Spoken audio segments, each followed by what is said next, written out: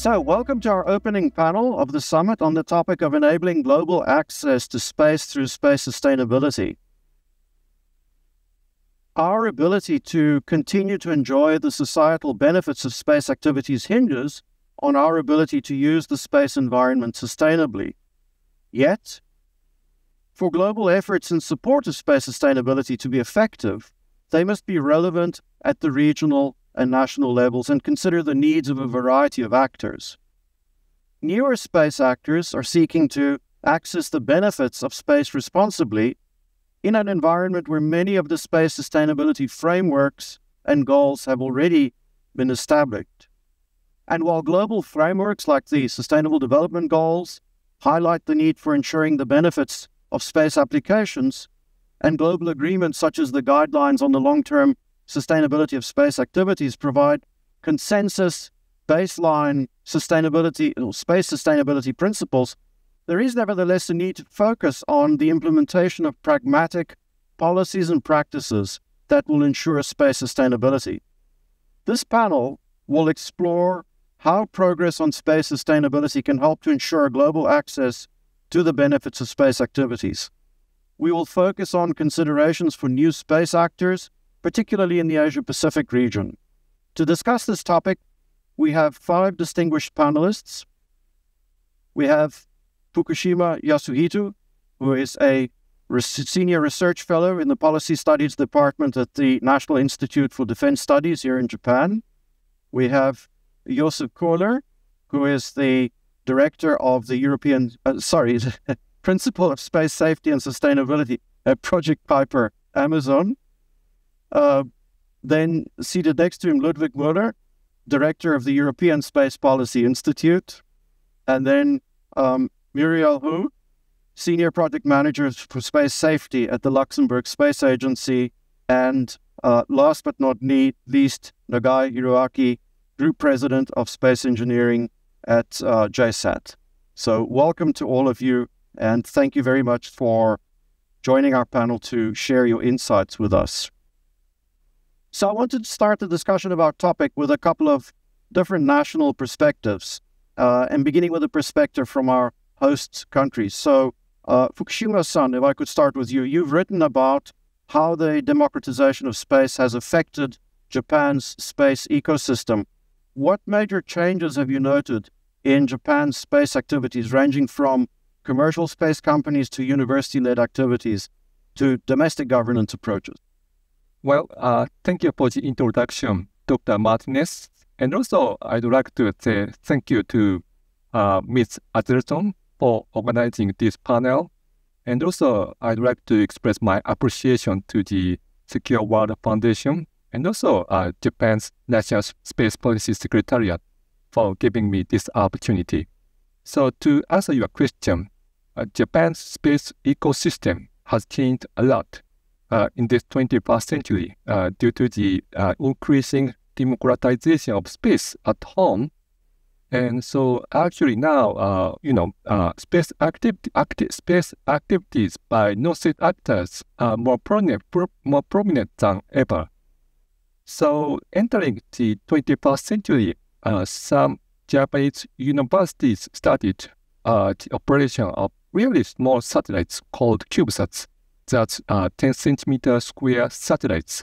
So to date, around 25 Japanese universities successfully operated such small satellites. So such efforts by universities have actually contributed to the cultivation of a specialized domestic workforce and led to the creation of many startups in Japan. So according to the Space Tide, there are more than 100 Japanese startups in the space business. And also, legacy space companies and also non-traditional, non-space enterprises are now doing some actually novel, non-traditional space activities and also collaborating with these startups. So in response to such a substantial change of domestic space ecosystem, Japan has been updating its domestic space governance framework. So in 2016, Japan passed the Space Activities Act and also the Remote Sensing Data Act. In addition to these foundational domestic laws, in 2021, Japan passed the Space Resources Act to authorize the ownership of space resources. And in addition, also in 2021, the Cabinet Office issued guidelines for spacecraft for a license to operate spacecraft for orbit servicing. And finally, I'd like to mention that now Tokyo is really stepping up its effort to make sure that commercial operators can operate its satellites safely and stably. So last year, the Ministry of Defense started its operation of SSA system and started sharing its collected data with commercial satellite operators. And in addition, so last year, the Cabinet also created a council to promote information sharing between the public and private sectors to ensure the stable use of outer space.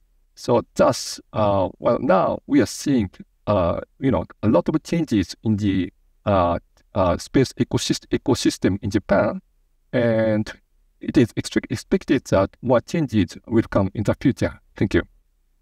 Thank you. Thank you for those very insightful remarks. So I'd like now to switch to a different national perspective from another region. So if I could switch to you, Muriel.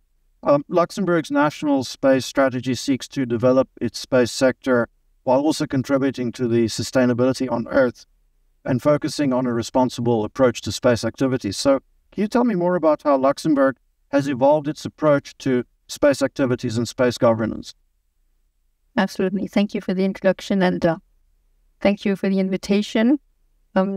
Yes, I'd like to recap a little bit the history of that Luxembourg has with space that goes back to 1985 with the creation of SES. Back then, that was a startup and has evolved to now a global space operator. And that was 1985. Move forward to 2005, where Luxembourg joined the European Space Agency as a member state. 2015, they set up the Land Space Resource Utilization, which was another big step and actually put Luxembourg at the forefront for more innovative approaches and more innovative space activities. Then in 2018, the creation of the Luxembourg Space Agency, another major step. And in just a few years ago, 2022, our first large strategy for the following 5 years that was focused on space sustainability. So from the start, really an important topic. We've declined it, as you said, into different pillars, being sustainability space for sustainability on Earth, sustainability in space, sustainable use of space resources, going back to our law space resources, which has always been a very focal point in Luxembourg. And then we have a more horizontal pillar that's economic sustainability, because we believe it's important, if we want sustainability, to have companies that are going to be sustainable. And we actually declined that in all three of our sustainability pillars.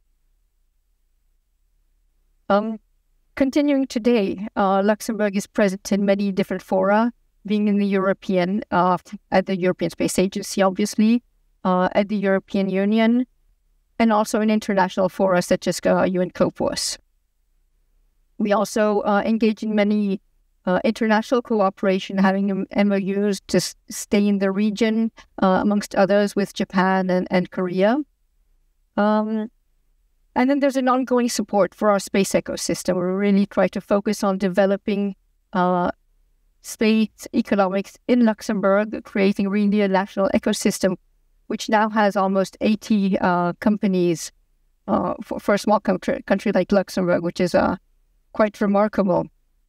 We also developed that on the academic side, focusing also on talent development on space research. So with all these elements, Luxembourg is really putting itself at the forefront of the space industry with a real will to be a global leader on that, amongst other main spacefaring nations, and to become really a hub in terms of space innovation. Thank you. It's quite amazing to see the breadth and depth of what's been happening in Luxembourg over the last decade. So very, very impressive. So I'd like to turn now to some industry perspectives. If I may turn to you, Nagai-san, your company, JSAT, is the largest satellite operator in the Asia-Pacific region. It also has a number of expanding areas, such as new investment partners and spin-off companies. How do you ensure that your activities contribute to a sustainable space environment? Thank you. Thank you for the introducing and questions. Thank you. So, first of all, I would like to introduce myself. I'm Hiroaki Nagai, Group President of Space Engineering Group from Skypark JSAT. My background is space satellite operation. That's over 26 years. So, Skypark JSAT has been operating 13 satellites in total since 1989. As owners of GEO satellite fleet in Pacific, Asia Pacific, as service provider of satellite communication to the government agency and private company, we think that stable and safety operation of the satellite is a significant factor for space environment. Therefore, we should plan to launch our own SSA, Space Situational Awareness Payload, we call the GSOM, in GEO orbit, to monitor our GEO satellite operation status regularly. In addition to that, Skypark JSAT established a startup company called Orbital Lasers in last January in this year.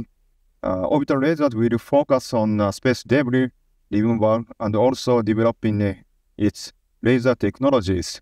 That Orbital Lasers president is from satellite operation.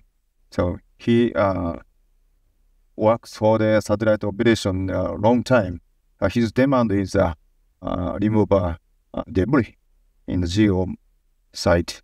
So by incorporating space-based LiDAR technology into satellite, the company aspires to become the world's first commercial provider on the high precision ground surface information through the use of satellite LiDAR, light detection and ranging.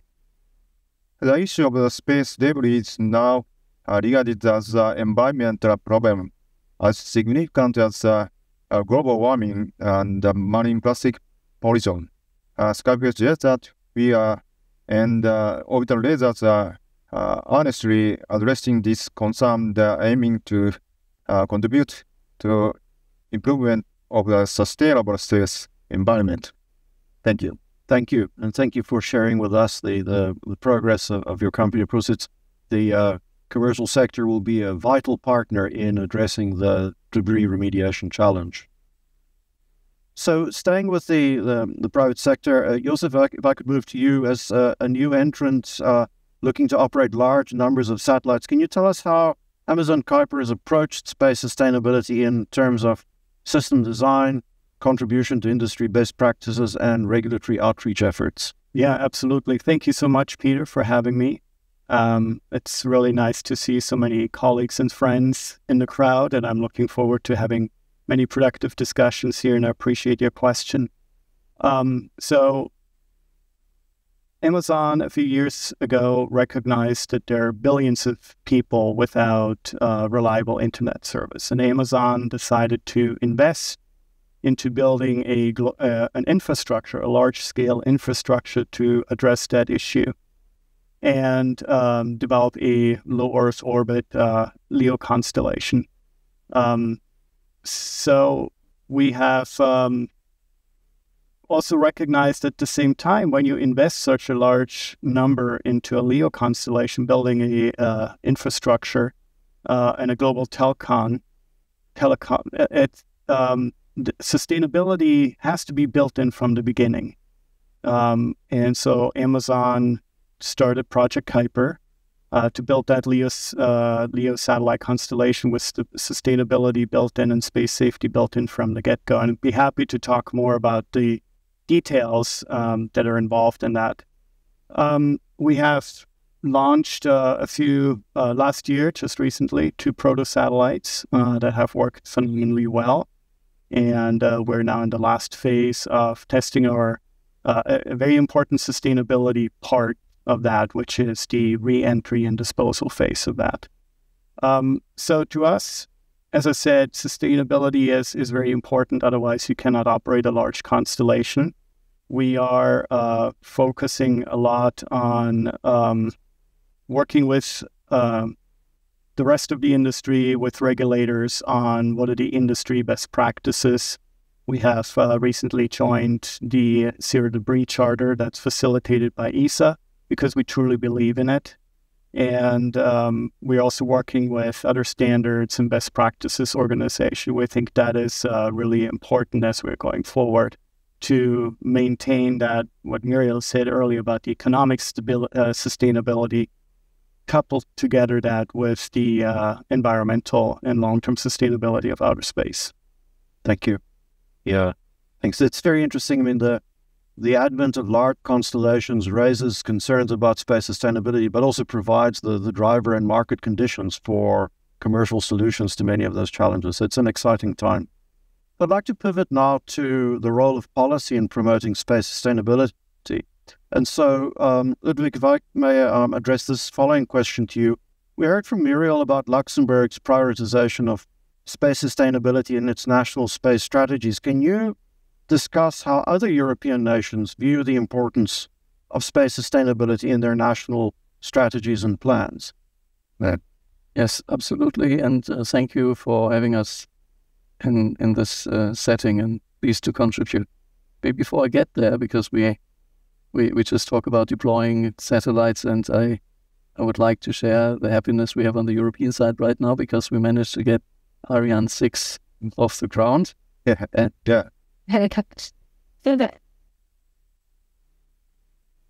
And the gentleman next to me on my left is the biggest customer these days. And I think this makes an interesting link between access to space and sustainability discussions, in fact.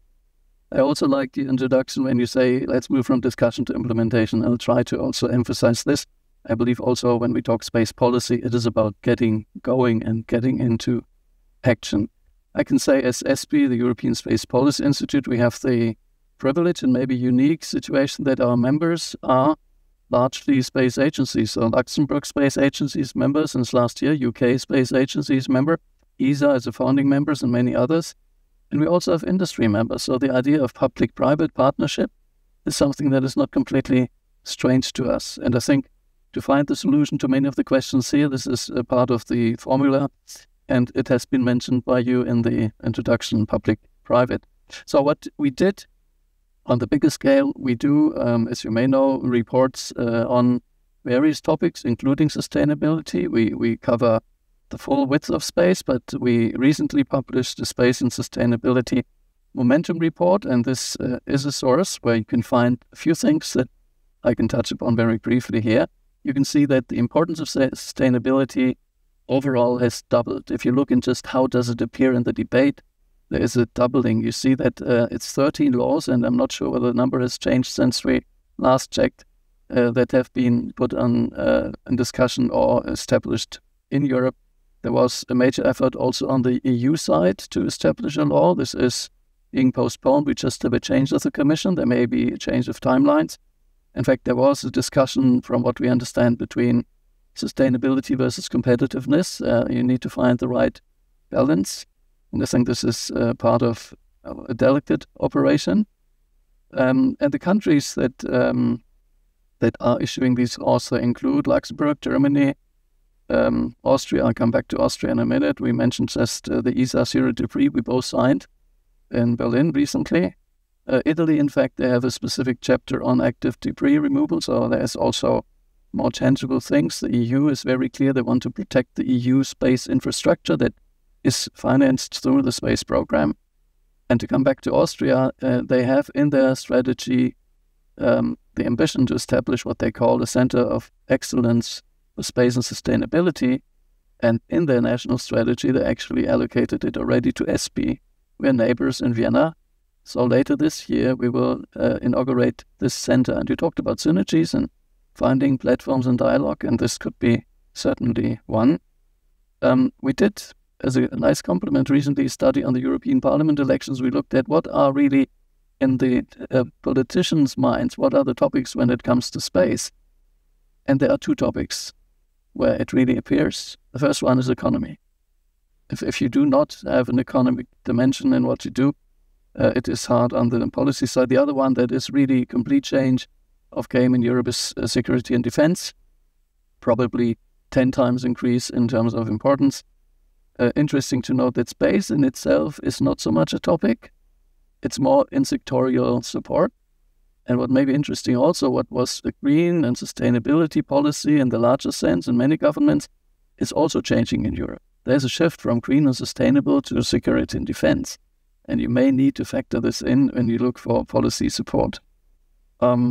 Which also brings me to the point that we should probably address the concerns we have in terms of safety and sustainability with the opportunity that comes with it, make the case that there is a business case attached, there is a case attached to the people that may provide these services, but there's a case attached to the whole space economy that is endangered if you don't fix that problem. And I would close by saying it's probably also, when you use the word sustainability, it's a big word. We talk about sustainability in space. It's probably important to understand for people outside that sustainability also for Earth from space is an element to be put in the narrative. Yeah, absolutely. I completely agree with your closing point there. I think we're seeing a much more this connection between sustainable development on Earth and space sustainability that is rising in salience and being part of more discussions.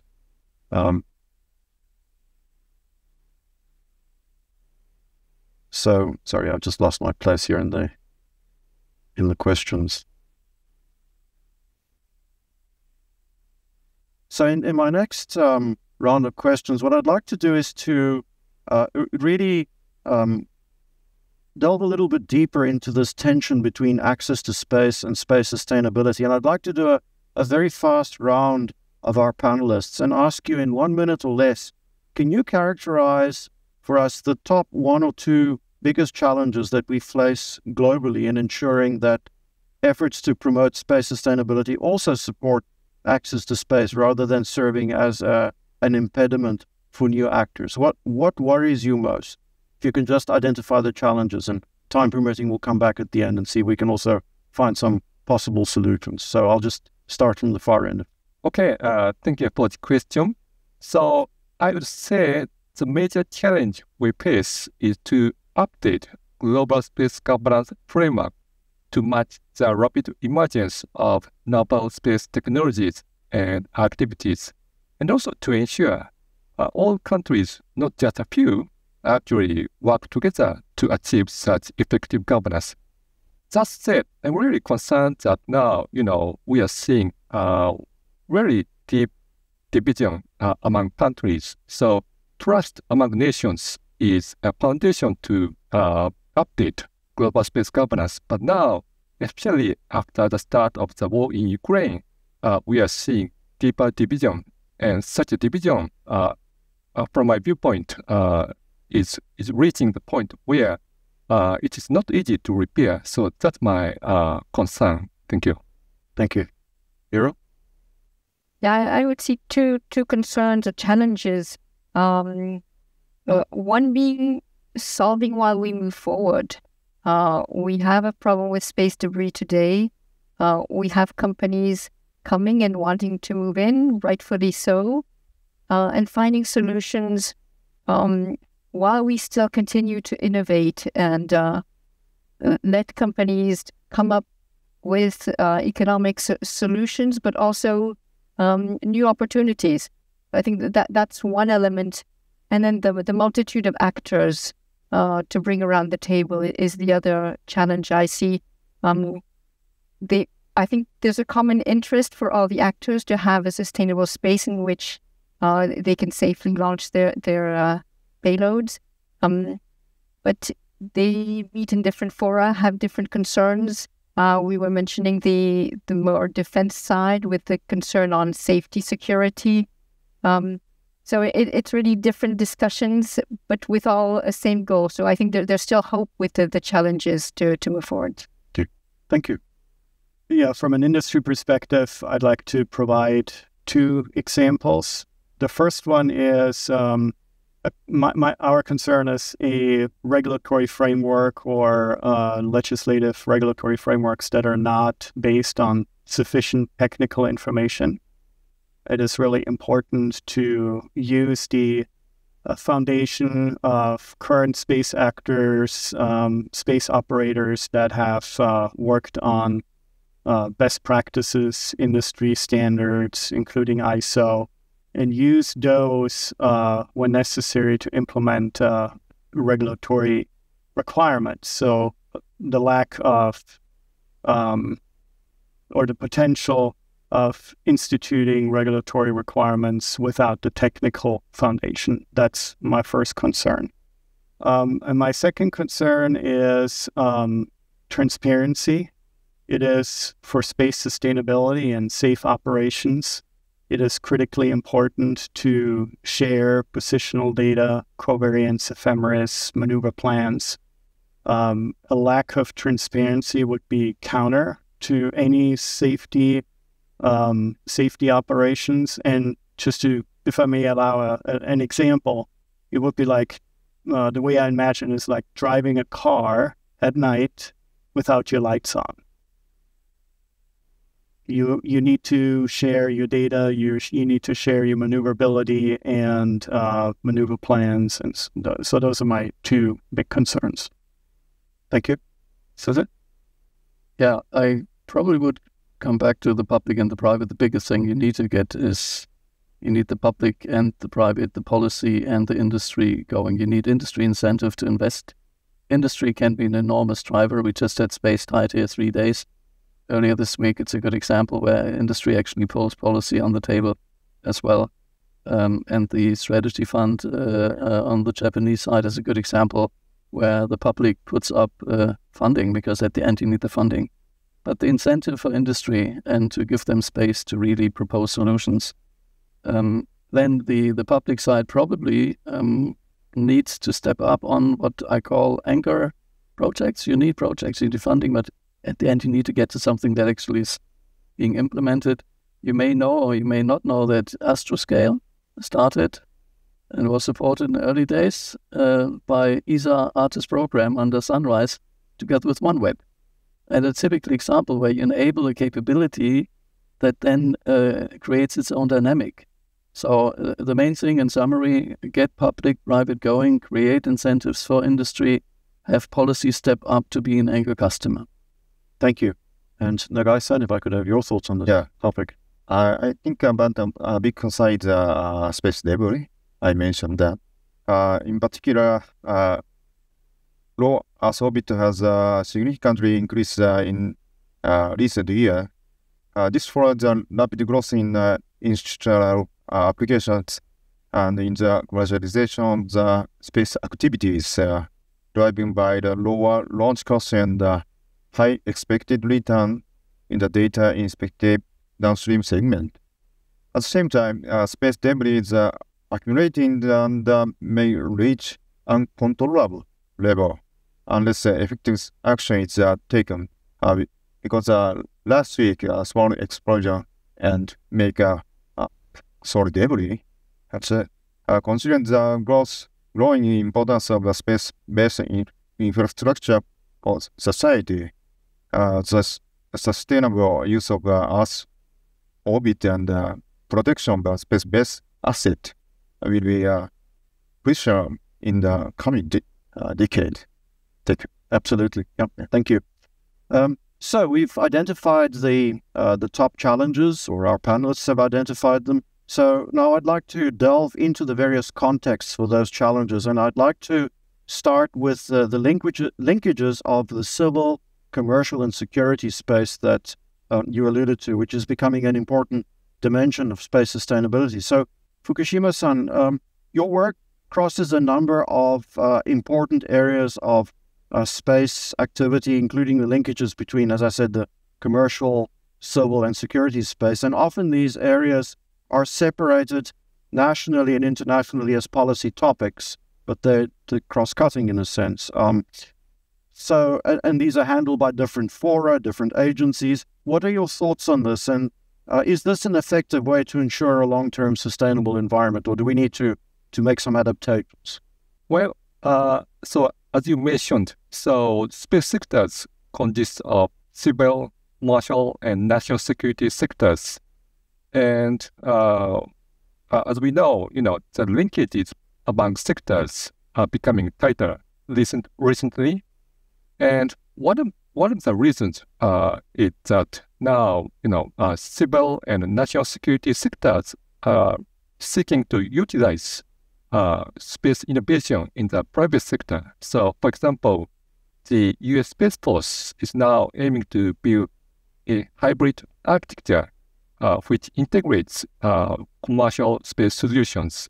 And also, Japan is actually now supporting the development of commercial space technologies with high dual use capabilities, and also trying to expand its use of commercial services for defense purposes. On the other hand, so the international governance of military space activities is dealt by a different forum from other space sectors. So in the case of rulemaking of military space activities, the first committee of the UN General Assembly and the Conference on Disarmament deal with those issues, and the rest of space activities are dealt by the fourth committee and also UN COPIUS. So I believe, each forum has its own distinctive role and must be respected as such. That said, we need to keep in mind the interactions among sectors always.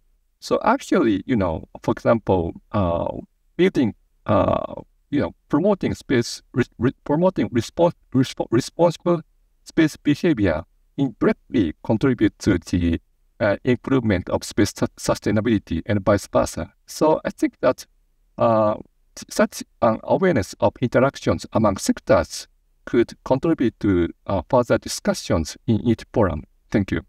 Thank you. So I'd like to pivot from there to the whole notion of a sustainable space economy. We often hear those words, right? And so I'd like to tease out a little bit more what this means in practice. So I'd like to address my next question to Muriel. Luxembourg has focused a large portion of its interest in space activities on developing a sustainable space economy for the future, and your portfolio in the Luxembourg Space Agency focuses on space safety. As space activities become more driven by the private sector, what is the role of space safety in achieving that future space economy, and how do we ensure that space safety practices don't become a barrier to entry for new actors? Yeah, thank you for the question. I think that's it's really interesting to see how what can be seen as additional constraint, can be also an opportunity. And I think there's first of all a role for the agency or the countries to set up the right frameworks, be it regulatory or financial, to allow new actors to come in. This can come in, as I said, through the actual legal frameworks, also through incentives, making sure that we have phased approaches for smaller actors, and continuing to encourage the innovation. That being said, the space safety and sustainability frameworks aren't only a constraint. I think there are lots of opportunities that come up. be it in the new services that are needed, whether it's debris remediation, debris removal, in-orbit servicing. These are an incredible number of opportunities. But I think there's another change that small companies are actually more flexible and more adjustable to the need for this change. And sometimes it's easier than changing a process in a large company. The startups and the SMEs actually have this resilience that they can adjust products and move on as they go and really move into these new markets. So I think that's where it's important as an agency to be there to encourage them and to work on this innovation. There's also the component of talent development, making sure that the workforce is available. Luxembourg has set up a specific Space Masters to make sure we have this in-house talent in a way. And we actually see that in general, it's a great opportunity for new, kind of the new space economy, that the new talents actually want space sustainability. They're moving away from the, kind of say, old actors, because they come to companies saying, we want to do something for space sustainability or for sustainability in general. And it's really a mindset thing. So I think space safety is not just a series of constraints. It's a great opportunity, and it's necessary. It's a way to move forward, but I think we have to take it as it is. Yeah, thank you. Absolutely, and couldn't agree more with you on the remarks about the perspectives of the younger generation. I think that it's really quite noticeable how cognizant they are of sustainability challenges, and I think that's a very good sign for the future. So, having heard the perspective of an agency, I'd like now to turn to the private sector perspectives and address my next question to Nagai-san. Your company, JSAT, is rooted firmly in the Japanese space industry. How do you approach engagement on space sustainability on the global stage? For instance, how do you interact with other governments or with international space governance bodies such as UN COPUS? Yeah, thank you. We have been in cooperation with several government agencies in Japan, such as Ministry of Internal Affairs and Communications, Cabinet and Cabinet Office, and Ministry of Foreign Affairs for our GEO satellite operation. And we have been also promoting the activities of orbital lasers I mentioned before to the government in the US and Asia-Pacific region. And since Setsuko Aoki, who has a great expertise of the space law, Japan, joined to our company as board members last year, we would like to continue working proactivity regarding our space debris activities in cooperation with international space governmental bodies. Thank you. Thank you. Thank you. So staying with the private sector, but now turning to the topic of large constellations, which in a sense present both space sustainability challenges, but also opportunities to create markets for space sustainability solutions, I would like to address my next question to Josef. Josef, there have been a lot of growing concerns about the sheer number of satellites planned for launch over the coming years. How does Amazon Kuiper plan on mitigating the impact of its constellation on the orbital environment? Yes, Peter. So like I said earlier, space safety, safe operations, space sustainability is a key component in our constellation, is an anchor tenet from day one. The way I think about it is in three categories. One is how we design, operate, and communicate. Those are the three categories. On design is about constellation design, selecting orbits. So for example, we're selecting orbits of 590, 610, 630 kilometers with sufficient separation, and also timely. Should something go wrong, should we lose maneuverability for conjunction avoidance, we have timely re-entry to clear out that orbit. We're also designing our satellites with backup systems, with shielding of critical systems. So should you be impacted by a non-observable small piece of debris, that you have sufficient backup systems. So there's a lot of more things that go into the design component. Then the operational component is, of course, all our satellites have maneuverability built in, so we can avoid any conjunctions and maneuver around other space debris. We're also, and the third one is communicate, right? And we're sharing our ephemeris, we're sharing our covariance and maneuver plans with others. And so there's a lot more details to go into these three categories, but those are the real big ones for us. And I think many operational actions can then be derived from those three categories, but that's how we think about it. Thank you. So I'd like now to pivot to the issue of how we take this increased awareness of space sustainability and translate that into action. And I'd like to address the next question to Ludwig. In SP's 2023 report on space safety and sustainability momentum, you identified the challenge of translating political awareness into funding. In other words, that increasing awareness of space sustainability challenges doesn't automatically translate into increased budgets to address those challenges. So can you tell us more about this research and how we might use it to address the space sustainability challenge globally? Yeah, I think the question applies to the whole of the space sector. It's not only a question on sustainability. I think we are at the stage where you really need to get space on the agenda elsewhere. But what is interesting in that particular case here is who is funding and when are funding decisions coming if you want to translate into funding. We've heard the national perspective in Europe. It's about maybe 20% of the funding in public that goes directly through national programs. It depends on the member states. 60% of national funding go intergovernmental through ESA. And we have a ministerial in ESA coming up next year in November. I'll come to this. And then it's about 20% that are really in the EU space program. So this gives you already an idea where the money sits. That may change over time, but this is what it is today, and I don't think it will significantly change. When are the opportunities? Now, if you look at the current EU space program, the topic is in, but it's next to Galileo Copernicus. It didn't have much chance to get funding as it should deserve.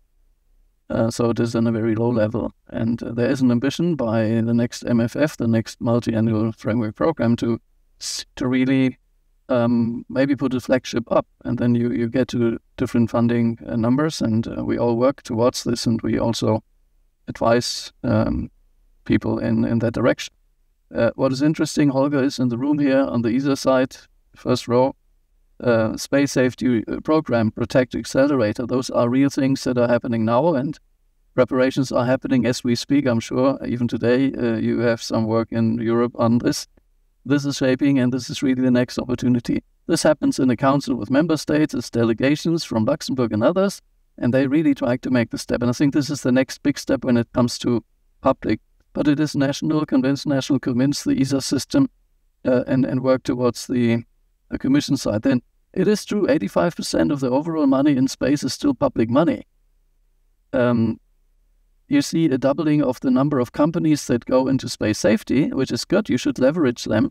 I do not know whether they correspond to 15% of the money today, but let's assume this is the order of magnitude. Still, it's a lever. It's a leverage. You need, come back to the public-private, the awareness to really translate it. You need to work also through industry. And I can tell you, also on the ESA side, it is helpful if you have an industry case, a business case behind to get the support of delegations, to get the public support that goes with this. It's very pragmatic, and I think the timelines are challenging. And we all know in this room how concerned we are with the time we have to fix things before really something is happening. I would argue the awareness is not there yet. Maybe between us and a few others, it's not strong enough yet. But I think in the timeline, 25 on ESA side, 28 on the Commission side. Those are the moments, if we miss them on the European side, then we miss them. Thank you. So, watching the clock here on the stage, I can see we've just got 9 minutes left in this panel discussion. So I want to have two really fast rounds with our panelists to try and sort of wrap up this discussion. We won't have time to do the questions via Hoover, but please do submit those, and then we will see them, and I'm sure the panelists can also engage with the questions afterwards. So, very quickly, the first question, and please limit your response to just a minute or so. Earlier on, you identified what you saw as the key one or two challenges that you saw coming down the road. What should we be doing to address the challenges you identified? If you could just address within a minute or so each, please. So, unfortunately, there's no silver bullet to improve trust among nations. But that said, we can continue our discussions, such as at this summit, to build personal trust among nations. I think that's the only way to go forward. Thank you. Thank you. Muriel? I'd say act. Start setting up solutions. They won't be perfect from the start, but go for it. Be it with servicing missions, SSA solutions. All of them are important, and get the prototypes out, get the demonstrations out, start working on them today. I think that's really the way forward. It's not by continuing to we have to continue to think and work globally for a global solution, but local demonstration missions to start, and the local frameworks are going to be the start, and then they'll build up from there. Thank you. Emphasize the work that has been done by industry and operators on best practices and standards. I really appreciate the Department of Commerce has recently put out a very extensive list, and work with international standards organizations like ISO to build the framework, to build the foundation for regulatory requirements as necessary. I think we need absolutely one narrative that is focused on the economic benefit of what we are discussing here. Economic benefit for people that will help the sustainability, economic benefit of the space economy as a whole, in space and from space. We need to make a narrative that is very clear in what is at stake. It's not for the purpose of space, it is for the benefit of space, for Earth and beyond. And in that narrative, we need to be careful not to have only a bad image that space is dangerous and things can happen. It's an opportunity. And we want to make sure that we can really leverage and develop that opportunity. Let's be positive in the messaging and the narrative to be able to fix the problem that we need to fix. In my opinion, significant importance in their communication, mentioned. We need to communicate with the government, any other operators, and we share all our information, SSA, and so that's all. Thank you. Thank you. Well, I asked you to propose your two top solutions. I think some of you gave me your key takeaways as well. Anybody else want to come in with what one key takeaway that you would like to share with the audience from the session? Please. So, considering the tighter linkages among sectors, so I would say the impact of national security sector's activities on space sustainability is a important matter to address. So, as we all know, China's destructive asset test in 2007 created the largest amount of space debris in history. And also now, the use of nuclear weapons in space has coming back as an issue. So now, it is considering such a situation, it is important to think about how national security sector can operate safely, responsibly, and sustainably in the space domain. And I look forward to the panel discussion on space security and stability later today. Thank you. Thank you. Muriel? I take away the importance to work with the commercial actors to get a sustainable business model to move forward. That's really going to bring it forward. And to get the narrative right, I fully agree on that one. I was talking to someone from the press yesterday, and they say, what can we do to get the message out? Tell them how space is important in our everyday lives, in a positive way, how we use it. And I think it's really important. As we said, it's a close community. We all know about it. We need to get it out and give this positive image, but together with a message that something needs to be done. Thank you. I'd like to build on that, actually, and say that space safety and sustainability has to be looked at in a holistic way. I think that is critically important that we recognize the tremendous benefits that society derives from space, the capabilities that are provided from space. And instead of only focusing on the risk, space is dangerous and there are risks involved, but also couple that with the benefits of the discussion and the benefits that, without singling out any particular type of operators, but the benefits that you can derive from operating like a large LEO constellation where all the satellites are similar and coordinated, instead of only focusing on the risk. So I would like to see a more holistic risk and reward and benefit discussion. Thank you. Well, I come back to what you said in the introduction. Practical next steps was your second point you wanted. And I zoom back to one point I mentioned, the little thing that we can offer from the SB end, and we would invite people to consider. As I said, we will start later this year the Center of Excellence for Space and Sustainability in Vienna. It will be a small contribution to a big task, but I think it's an element where we try to coordinate within Europe with our members, but also with the wider community and also internationally. So this is a little piece of a practical next step. Thank you. Great to hear that, and certainly look forward to seeing the progress of that initiative. Nagai-san? Yep. The most significant message of myself is that space is a shared resource for all of us and need sustainable use and peaceful cooperation. So policymakers, industry and private company, academia and young professionals need to work together to protect the develop the future of space. Thank you. Thank you. And that sums it up beautifully. Well, time has caught up with us, and I'd like to wrap up our panel at this point. So please, thank you to the panelists. Please join me in thanking them. Okay.